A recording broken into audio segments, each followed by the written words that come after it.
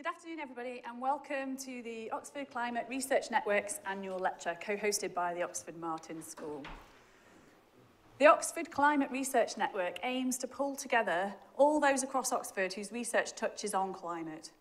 And the goal, broadly, is to help us be more than the sum of our parts. So over the last year, we've brought in several £1 million worth of grants focused on understanding the climate system, on impacts, policy, mitigation. Several members of the network contributed to the IPCC's 1.5 degree report. Others provided data for the BBC's Earth from Space programme. We continue to engage with the Met Office, who co-fund many of our activities, and with the United Nations Framework Convention on Climate Change process, as well as reaching out to local organisations and schools.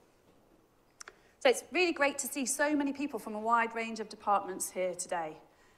If you're a research student or a member of academic staff at the university and not already a member of OCRN, please do go to our website, which is climate.ox.ac.uk, and sign up for our mailings. And after today's talk, there'll be a reception just next door, and I hope that you're all able to stay on and network over a drink and get to know each other a bit better. It's a huge pleasure for me today to introduce today's speaker, Professor David Battisti, who's the Tamaki Endowed Chair of Atmospheric Sciences at the University of Washington in Seattle. David's research focuses on understanding natural variability of the climate system.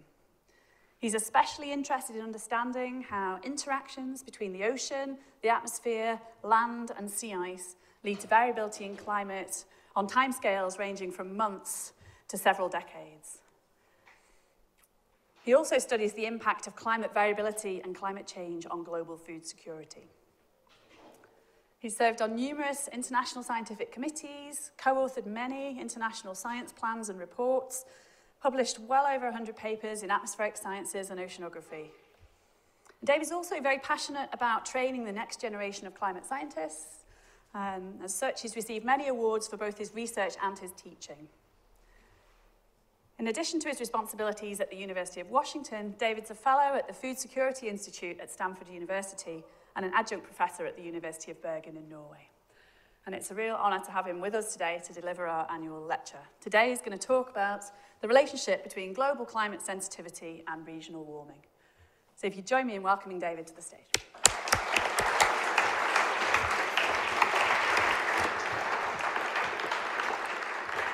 Thanks, everyone, for coming today, and thank you for inviting me to your community yet again. I mean, one of these days, you'll probably get tired of me, but I'm never going to get tired of you. And this talk was kind of inspired by last year. I was asked to go to this meeting at MIT and talk about the value of regional downscaling. And I don't do regional downscaling. Well, I do a little bit of it, but it's not my forte. And so I kind of flipped it around and say, well, where could you actually use regional downscaling to kind of either improve your predictions or reduce the level of uncertainty in the predictions?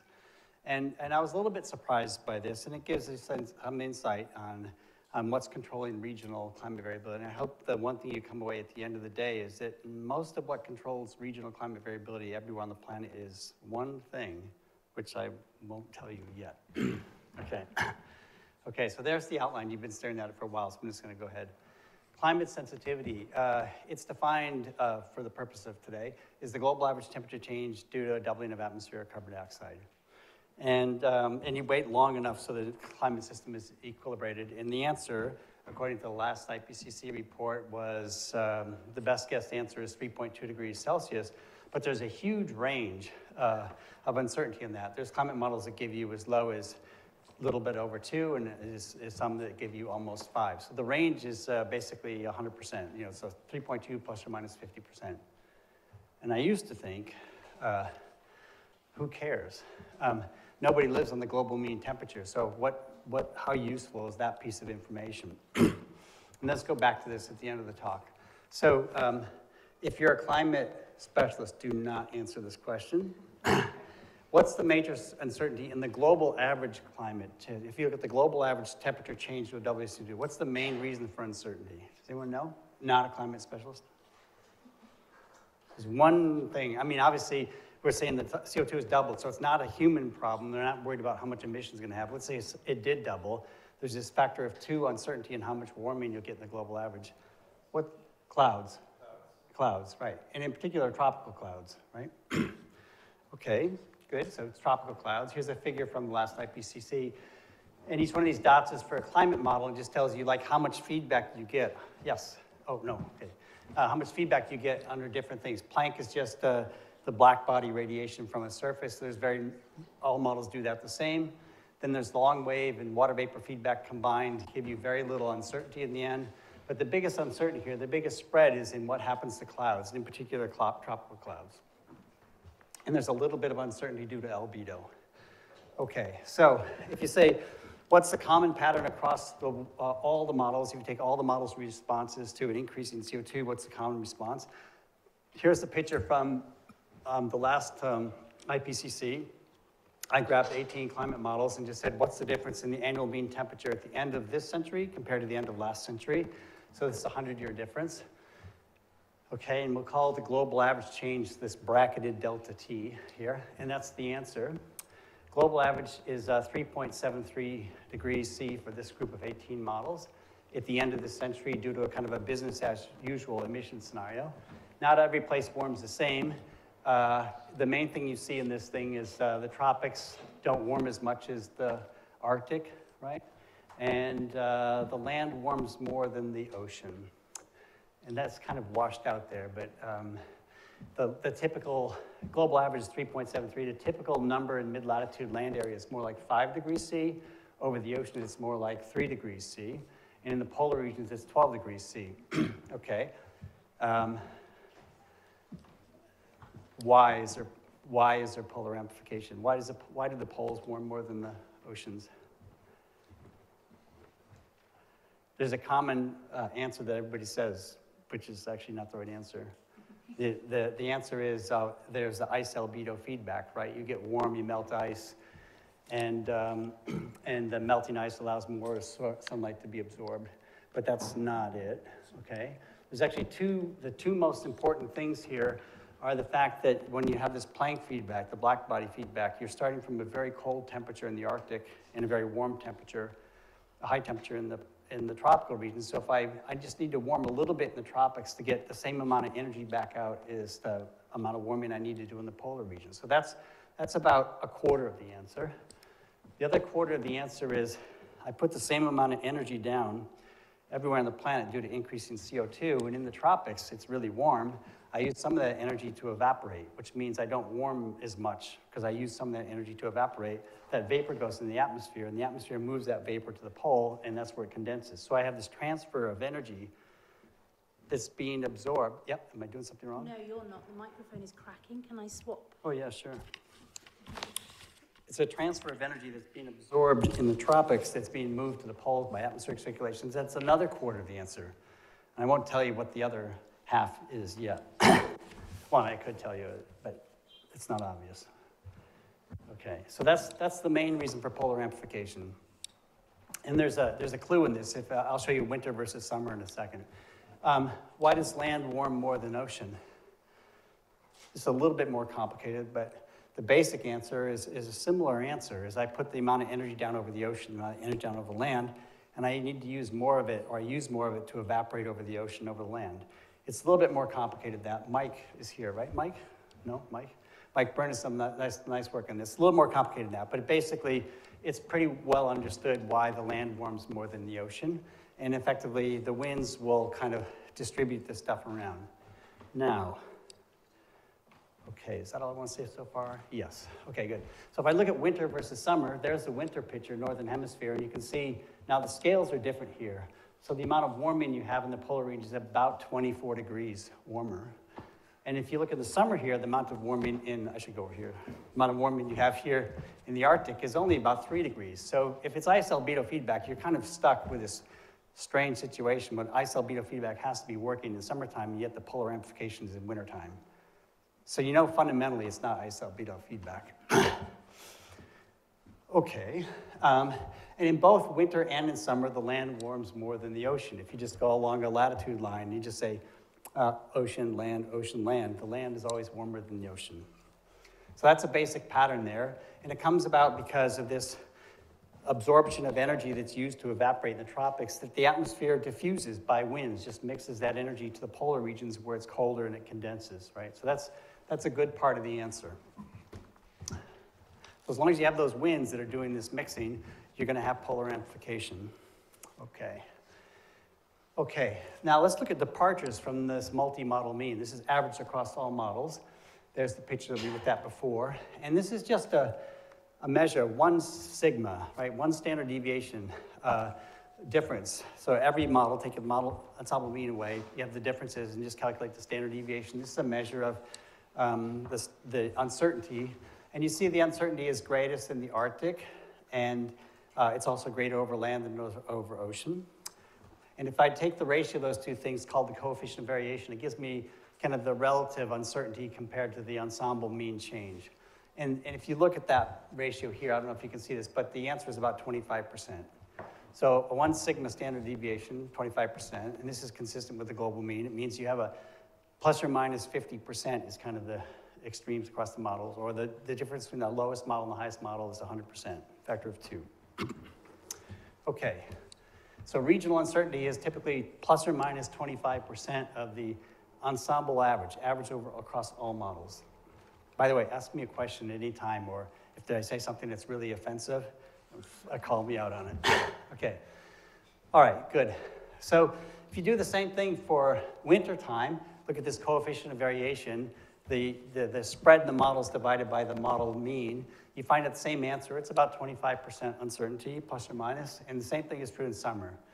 The places with the biggest uncertainty are places here around Antarctica where you have sea ice edges, and the sea ice projections, what's going to happen in the future is pretty different across models. You have a pretty different, you have big uncertainty there. And in the North Atlantic, here in the ocean, just south of Greenland, there's a lot of uncertainty across the models, but the absolute change is very, very small.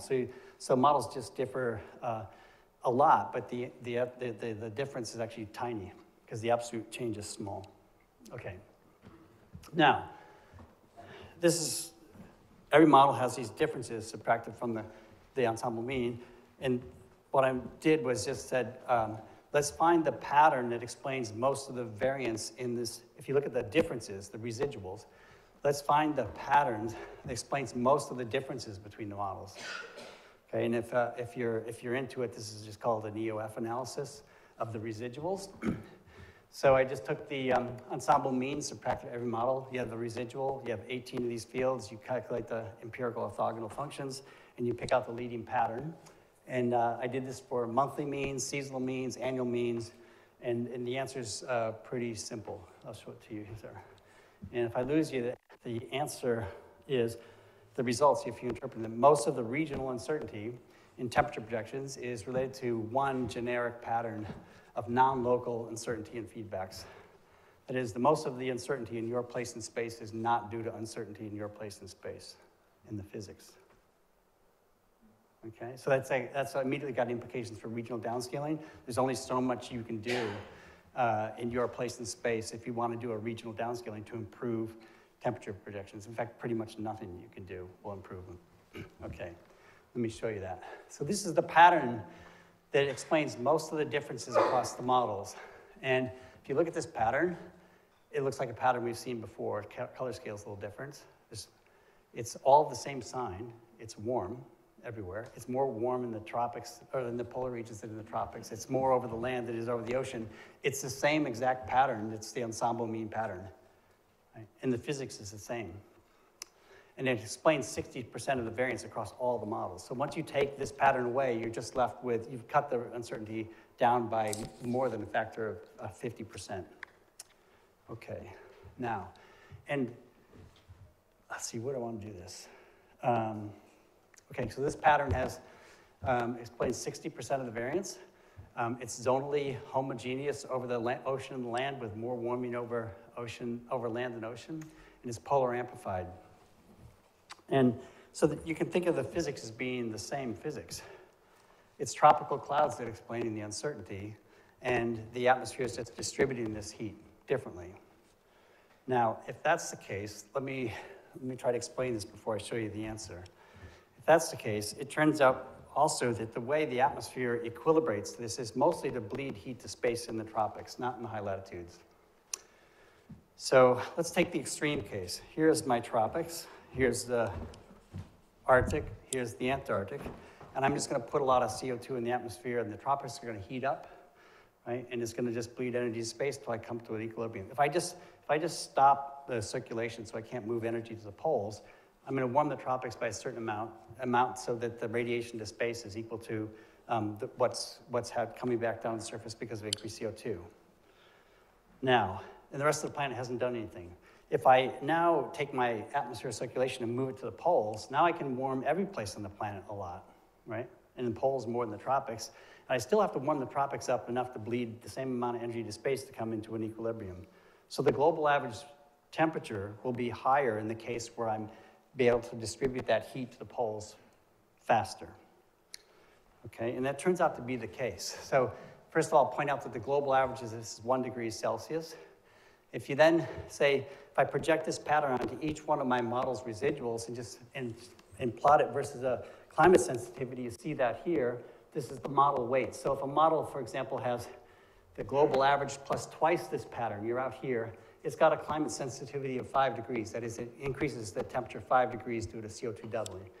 And if the answer is my model gives me my ensemble average minus, say, 1 sigma of this pattern, basically I have a climate sensitivity of 2. So in other words, this pattern is explaining climate sensitivity.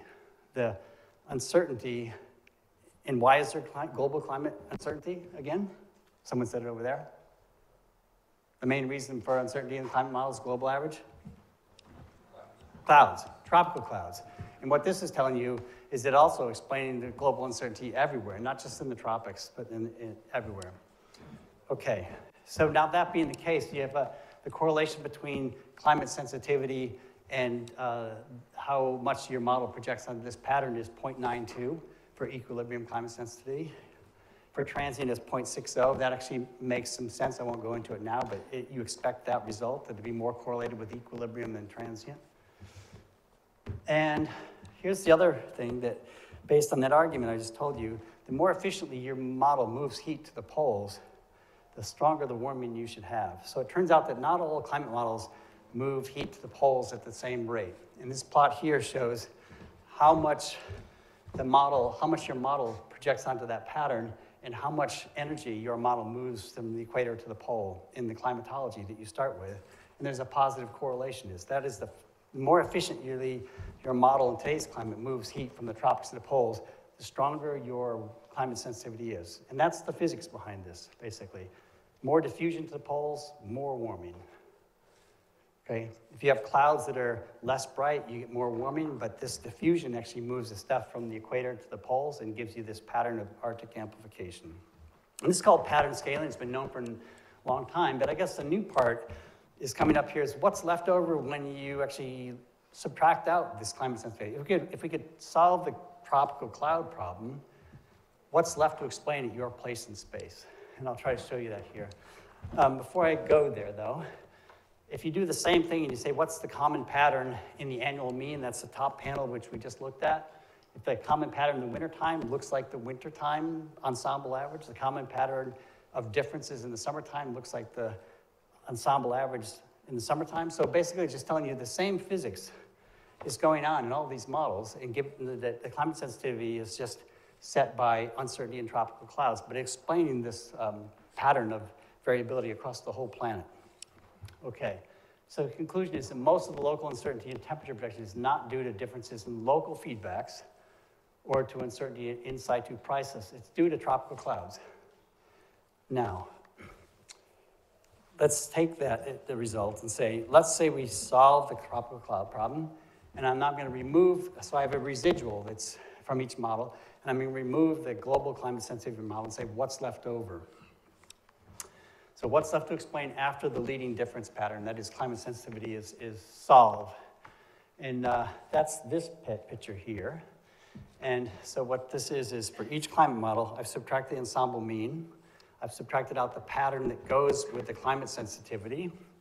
And then I said I have a residual, I don't explain. And I have that for each model, and I take the standard deviation of those residuals, and this is the plot.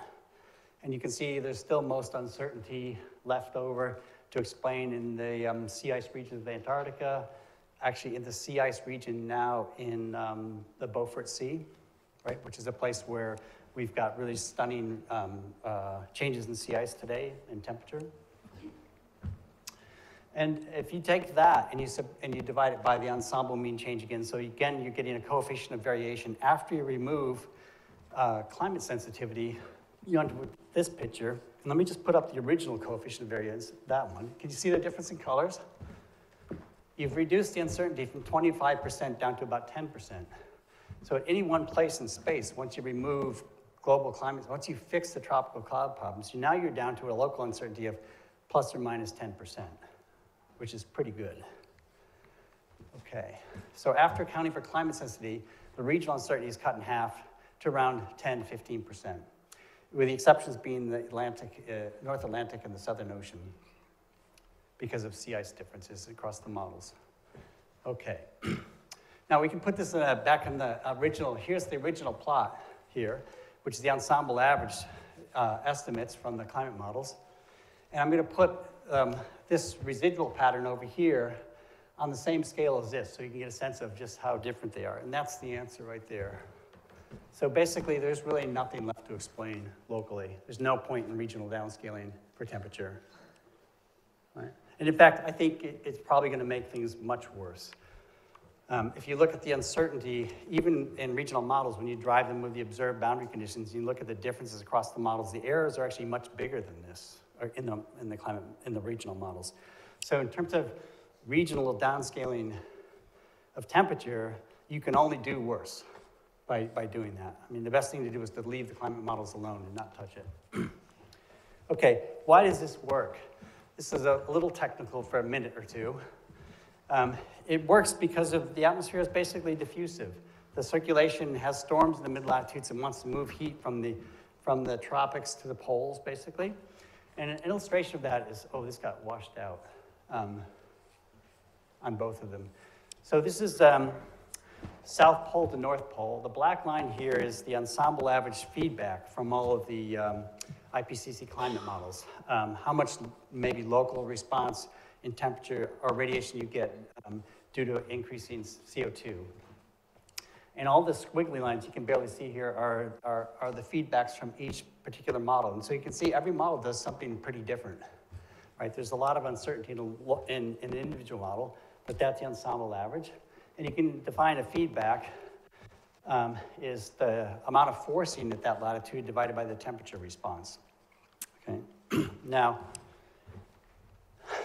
if you just take a simple diffusion model, and I say I have a 2 watts per meter squared, or whatever it is, due to WCO2 that I put in my atmosphere everywhere, and I have this distribution of feedbacks, I can solve for the temperature change, and there's nothing fancy, and this is just pure diffusion.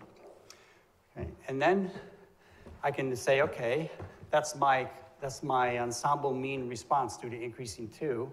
And then I can put an uncertainty in the local feedback and say, okay, in the tropics here, I don't know exactly what the answer is, so I put a little uncertainty in. And I can say, well, what does that do to the global average temperature, or to the temperature distribution? So there's, this didn't come out very well. That's the feedback. So we put in little delta functions, or close to delta functions, at each latitude of an uncertainty and a feedback. And they're all positive feedbacks. So every one of these simulations is going to be warmer than the ensemble mean simulation. And so here's an example of that. So the black line here, or the black-red line, is the ensemble mean from the climate models. And that little red dash thing coming up is just a perturbation we're going to add on at that latitude band. And that's the only place we add it in. So we just make it more positive there.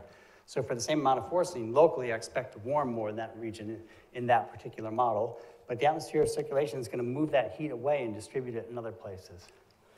So you can take that equation there, and you can add a perturbation, an uncertainty in the feedback, a delta lambda, and you can subtract out the ensemble average change and come up with an equation for the responsive temperature, the perturbation temperature. That is the uncertainty in one model due to that perturbation at that latitude. And if life is really good for you and you have constant diffusivity, which you don't, and constant feedbacks, you just end up with a basically exponential decay around where you put in that uncertainty. So locally I will warm, but the circulation will take this stuff and distribute it away. And this is extremely powerful. So let me show you what the answer looks like. That black line, this is the equator to pole, pole to pole. South is poles on the left. Sorry, these didn't come out very well. North pole is on the right, equator's in the middle. The black line is the ensemble average change you get from using the ensemble average feedbacks from the climate models, from the CMIP5 models.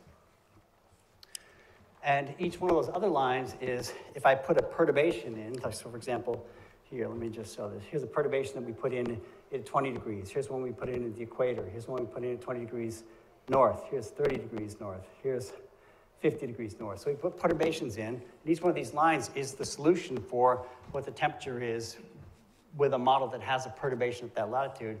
And you can see that all the lines, they're all above it, right? It's a positive feedback perturbation, so they all have to be warmer. But the distribution, the shape, is exactly the same as the ensemble mean shape. This is the equivalent of pattern scaling, and it's just there because of diffusivity. The atmosphere is just distributing this heat by storms and moving it from the tropics to the poles. Okay, so these are really hard to read. So let me just show you this plot, and I'll just move on.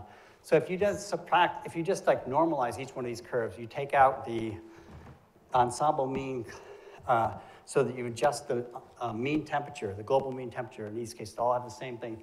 They all kind of collapse onto the same curve.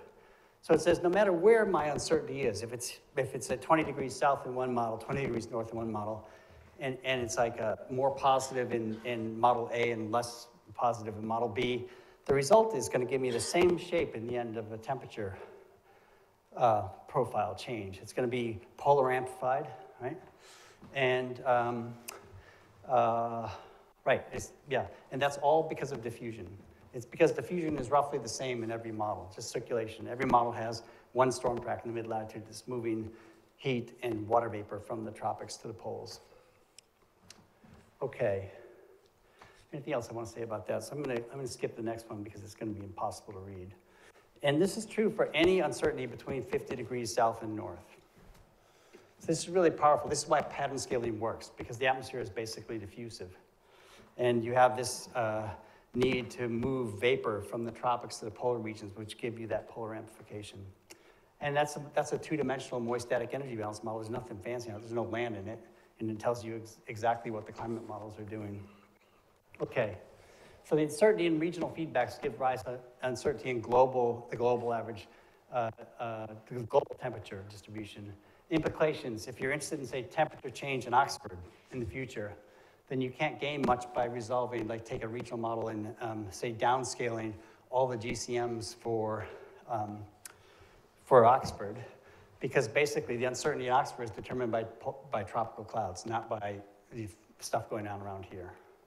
And that's true of every place in space, pretty much, except for the sea ice edges, where sea ice actually plays a pretty big role. Okay. So whatever gives you large uncertainty in climate sensitivity will give you large distal regional uncertainty. So the largest uncertainty is in tropical feedbacks, hence the largest uncertainty in distal regional locations is due to uncertainty in the tropics. Okay, this doesn't work for precipitation. Not a surprise, because precipitation is controlled by circulation changes. So let me just show you how bad this is for, this is, again, this is not great color scheme, but anywhere it's blue, this is the ratio of the precipitation at the end of the century compared to the precipitation at the end of last century. And it's blue in the high latitudes. These are regions where it's going to be wetter in terms of more rainfall at the end of the century. And then the regions where it's wet, which you can barely see, or sorry, drier, which is, it's hard to see, but they're these subtropical regions here, Sahel, for example, the regions where it'll be drier in the future compared to this today. And if you do this same thing and you look at the standard deviation of the differences across the models, you find out the numbers are about the same. Models differ by about 20 to 30% in terms of what they say about precipitation. That's the leading pattern of differences across the models. It's pretty messy. It's tropics centric, but it only explains 17% of the variance. So there's not one pattern that says, okay, climate sensitivity is controlling the amount of precipitation here or there. Every model does it differently. So that's one problem. It's not explained by simple diffusion, and it's not related to climate sensitivity. So that's the raw uncertainty we looked at before, the standard deviation of this precipitation ratio. And that's what you see after you remove the common pattern of differences, and the answer is you've made no improvement whatsoever. So precipitation is one of these things that if there's going to be improvement, and it's going to be, I don't know what it's going to take. It's not going to be good, though. I mean, it's a hard problem. And if you did have to downscale, then there's an issue of, do I trust a regional model or just do I empirically downscale? It's a tricky trade-off. Okay, so where are we at? We're at that most of the uncertainty in the climate system is due to tropical clouds. Most of the uncertainty at your place in space is due to tropical clouds, wherever you live. And the physics of this is pretty simple, just diffusion. Okay, now, this actually makes life easier. If you're actually interested in what's the impact of the sort of temperature changes in the future, you don't have to downscale, or you don't even have to look at all the different climate models. You just have to look at two, right? You just have to look at a model with high sensitivity and a model with low sensitivity, and that should bracket pretty much the whole uncertainty in space. Now let me show you an example that works pretty well. Okay, and this example is in heat, and there's a lot of ways you can measure heat stress. NOAA measures it by some combination of temperature and relative humidity. If it means anything to you, it works out to be wet bulb temperature for NOAA, but there's other indices called humidex, and there's various things. They all tell you roughly the same thing. In the NOAA language, basically when you exceed a wet bulb temperature of 27 degrees, you're in this danger zone where you have heat cramps and heat exhaustions are likely. Heat stroke is probable with continued activity. And the list of symptoms are really horrendous. Anyone actually experience this? I've experienced this. It's not fun. You get fatigue, nausea, headache, excessive thirst, muscle aches, confusion, weaknesses, slowed heartbeat, dizziness, fainting, and it's pretty hard to work under these conditions. Okay, and then you can go to extreme danger where heat stroke is imminent. This is, you take all the symptoms that I just read and you add to that vertigo, shortness of breath, vomiting, and blood in the urine, delirium, loss of consciousness. I mean, I don't know anyone who's experienced this. Convulsions, it's bad. Okay, so let's look at the last 35 years from ERA and say under these two definitions of danger and extreme danger, how often we see these conditions. So this is actually taking the ERA data, the last 35 years of 6 hourly data, and saying how often do we exceed the danger category today. And God, this is didn't come out very well, but you can see some reds. These are days per year. So on average, there's places like Oman and Bangladesh where like 3 weeks per year you exceed the danger zone, where you have to be really careful about being outside and being active in any way. Can everyone see that all right? And there's a few other places like there's Yucatan here where we're green, so like a couple days per year. There's Eastern China where you're up to maybe 2 to 5 days per year. And then you could say, well, how often do you extreme danger? And there's only 2 points on this plot. One here and whatever this place is, Yucatan? No, what's this little thing that sticks out of Central America? You know what I mean? I've never been there, so I don't know. But yeah, and then there's one place here that I guess this would be like near Oman, where basically one day in the last 35 years hit the extreme danger category, where you basically, if you're out, you're dead. Okay, so that's today.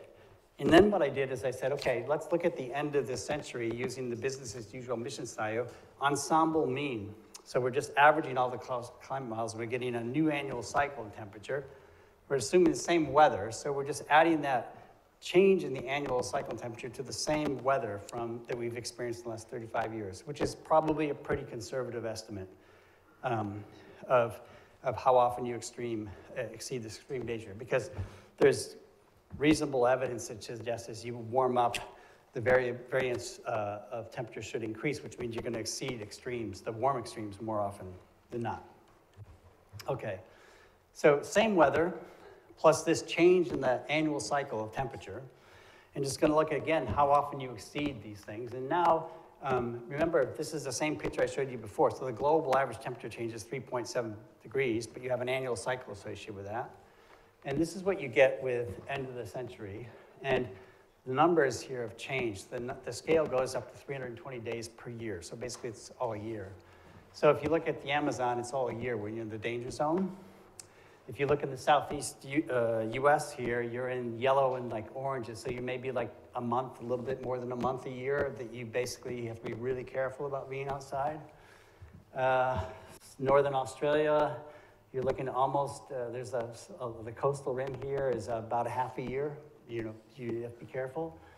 India, obviously, you're looking at 1 or 2 months per year. China is 1 or 2 months per year. And then, how often you extreme the extreme danger, where basically heat kills you very quickly. It's maybe a week per year in the southeast US, maybe a month per year in the Amazon, maybe a month per year in northern India. It's not good, okay? Now I'm going to take this pattern of change and just add to it the common pattern of difference and just multiply it by the most extreme climate sensitivity. So I'm just saying, let's just assume this pattern exists. I have the ensemble mean, I just add that change to it, and I just do that calculation again. Yeah, okay, good with that one? Okay, so that's what you get here. And you can see the numbers go up pretty significantly. If you're in the southeast US, you're now into orange, so you're looking at maybe 3 months per year, basically all summer. You have to be really careful about the amount of time you spend outdoors. There's a lot of Sahel basically here, and where you're up over 6 months per year. There's Southeast Asia, India, where you're like 5 months per year, where you're exceeding the danger category. And then Eastern China here, where I guess you're in the yellow, so maybe 6 weeks per year. And then extreme danger here, now it's getting pretty significant, where you're maybe 3 weeks per year in the southeast US, you cannot go outside for more than an hour, basically, and you don't want to be active. So these are pretty extreme conditions. Now, to illustrate how this is useful, this pattern is useful, what I did is I went through every single climate model, and I did this calculation, how many days per year you exceed this danger zone. And I said, for any one place, let's pick Oxford. Well, you never exceed it in Oxford, right?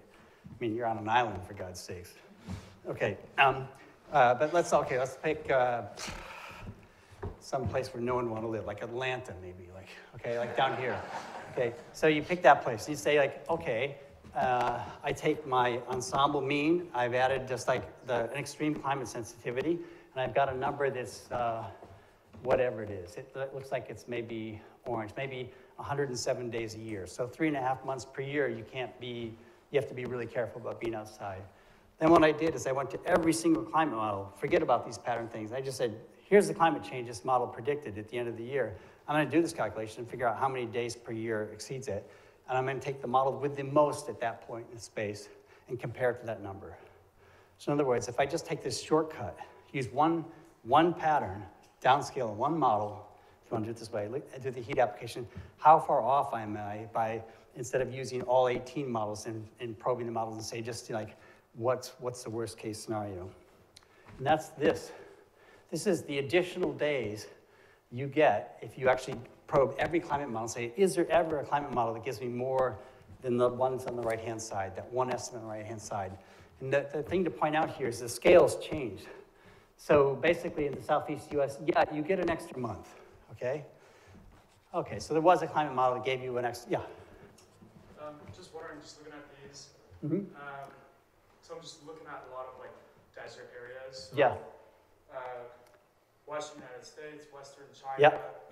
the Sahara. I'm wondering, is this because there's not as much humans? Exactly, they're dry, they're really dry. So it's very hot, but it's extremely dry. Good point, yeah. So like Western US, a lot of Central Asia is white in those things. That's simply because they're really dry areas. So the heat stress is not as great, even though temperature is higher. Yep.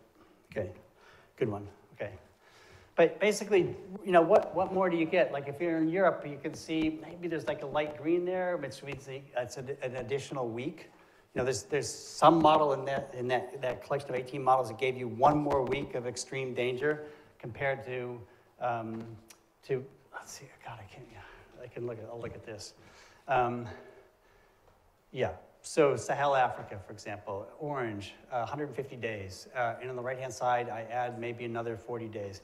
The point here is that, okay, yeah, it's worse, but I mean, it's already, when you're talking about 3 months of kind of uninhabitable, what's another month, right? Like, it's like you've got a vision here, which is, you know, using all 18 climate models doesn't give you much more information.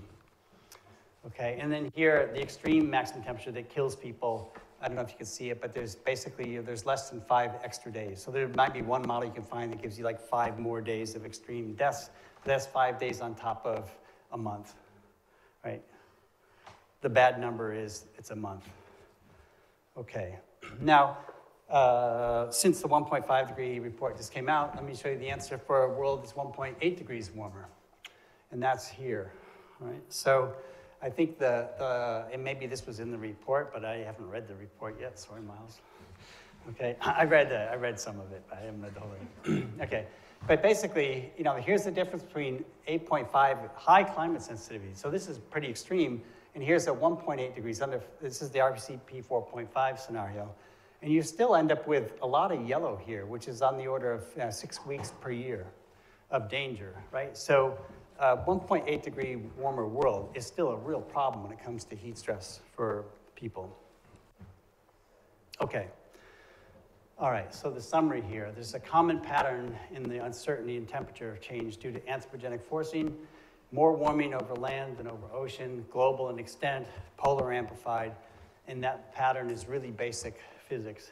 It's strongly correlated to climate sensitivity, which means it's related to tropical clouds. Let's see, let me go over here for change. It indicates that 60% of the global regional differences, right, or uncertainty is due to one generic uncertainty due to tropical clouds and tropical feedbacks.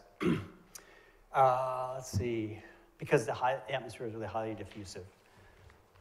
After accounting for this common pattern of uncertainty, the regional scale uncertainties is greatly reduced. Local processes account for less than, I forgot to say in an absolute sense, the uncertainty in your place in space is less than a degree at the end of this century. Less than a degree compared to the ensemble mean of typically 5 or 6 degrees over land, right? 12 degrees over the pole. The implications are that in most cases, numerical downscaling of CMIT-5 models can't reduce regional uncertainty and most likely is make it worse. I have a couple of slides that just have this list of problems that come with regional downscaling, but I don't think there's a point here. In the rare instance, the numerical downscaling is required, an efficient approach is to boundary regional uncertainty is just to use that common pattern and just to scale up the ensemble mean change with that pattern. And so I guess going back to that first statement, is like, why would you care about the global mean? Well, it turns out that all of the uncertainty in your place in space is related to that global mean answer because of the atmospheric dynamics. All right, and I think I'm going to stop there.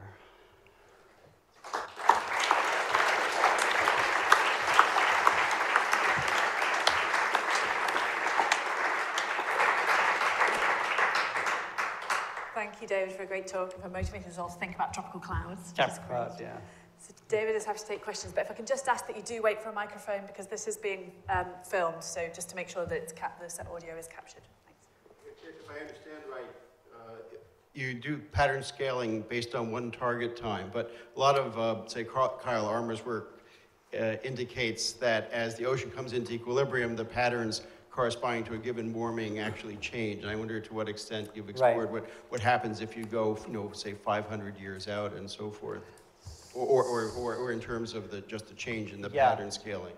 I don't know if you remember, but there's a scatter plot of transient and equilibrium climate sensitivity, and the closer you get to equilibrium, the better this works. And that's simply because the uncertainty on short time scales is the uncertainty in ocean heat uptake, or the uncertainty in where sea ice is going to go. But if sea ice is going to completely go, then there's no uncertainty anymore.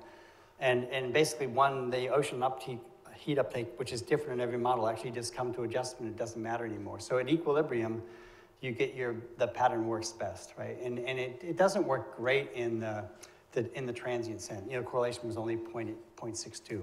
So that's an issue. But I'd say that. So places where you still are left to explain, North Atlantic, where the changes are small, any place where you have sea ice that's retreating is very different in each model. That doesn't come back too much to haunt the tropics, though, or the rest of the poles, simply because if you think about it, those two uncertainties are really high latitudes, and all the diffusion is kind of more equatorward to this. So in fact, you have to really get big uncertainties there before you can bleed that temperature uncertainty back into the tropics. We try this a little bit. It's really difficult. I mean, you get huge uncertainty in polar temperatures, but it doesn't communicate to the rest of the world. Thanks, David. I guess proponents of downscaling, if they were or are in the room, might suggest that one of the main reasons you want to do it is actually for the hydrology. Because as you downscale, you know better the topography and you know better where the rain falls. And therefore you know better which catchment's got the water in, which soil is moist. So part of it's kind of a two-part question. First is, would you disagree that it's useful to do downscaling for that? For hydrology. And the second bit is there any likelihood that there's actually a possible feedback? If you get the hydrological balance better at small scale, will that feed back into the large-scale climate and the temperature that you've mostly been focusing on? Okay, which of the two questions first? Yes, if you really want hydrology, you have to downscale because it's about precipitation and none of this pattern scaling works. Now the issue, of course, is that rainfall is done pretty poorly in climate models.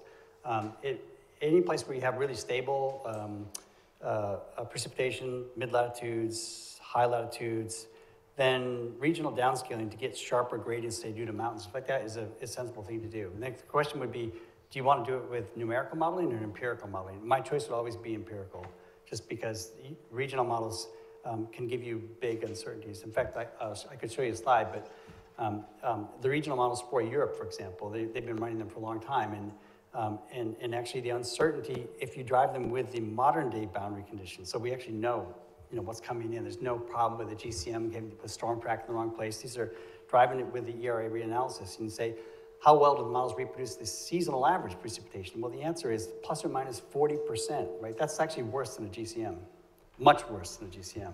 So I'd say, like, yeah, if you want to do better for changes in precipitation in places where precipitation is stratiform precipitation, it's not dependent on your parameterization of convection, empirically downscale if you can, if you got the data. And if you don't have the data, pick on something else.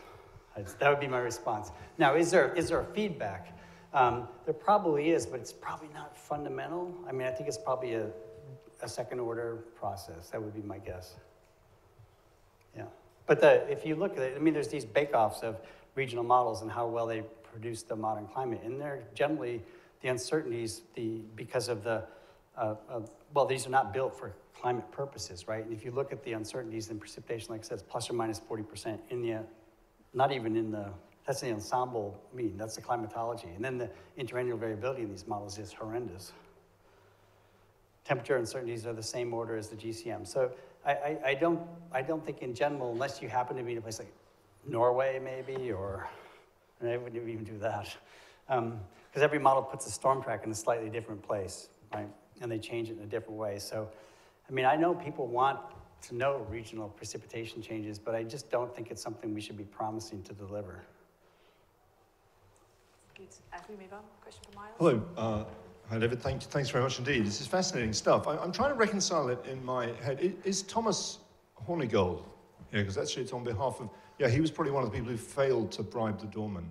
But of which I believe there are quite a few. Is Thomas? Yeah. Well, I'm going to ask you, oh, yeah, there you are. Would you want to ask the question or shall I? I mean, if you, so Thomas has done a bunch of experiments.